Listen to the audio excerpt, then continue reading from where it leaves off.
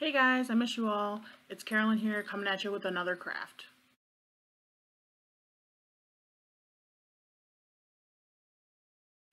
So for today's craft, you're going to need paint.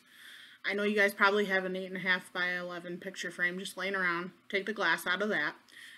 Paint brushes, cardboard. If you're limited on paint brushes, just remember to grab a cup of water and some napkins so that you can reuse your paintbrush.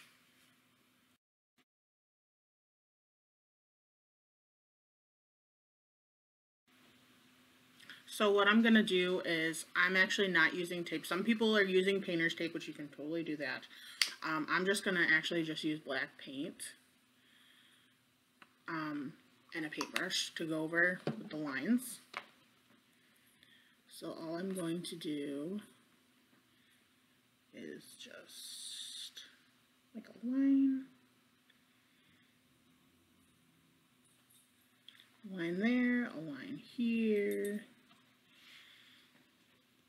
A line here, wherever you prefer, and then I'm going to make a heart or whatever design you want to do.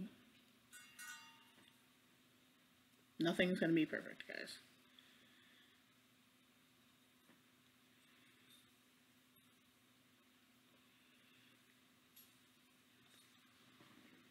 Alright, so now that I have that done, you're going to want to let it dry just so your lines are going to be good. But I'm actually going to make some more, just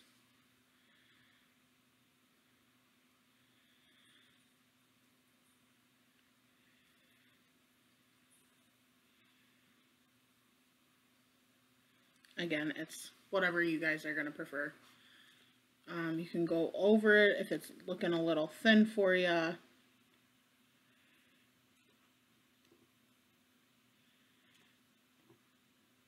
We're going to let that dry and come back, okay? So what I did to clean it up a little is I wetted a paper towel and just went over where it was too thick for me or too wide so that I could clean it up just a tad. Alrighty, so next what you're going to want to do after it's dry is you're going to want to start just painting the glass piece by piece, just staying on the lines. Sorry, my puppy is not wanting to cooperate today. Guys, you're also going to want to not paint too thick, so that the sun will shine through it. Sorry, my puppy is crazy. Alright guys, so this is what mine looks like completed. I know this looks white, but it's a light pink.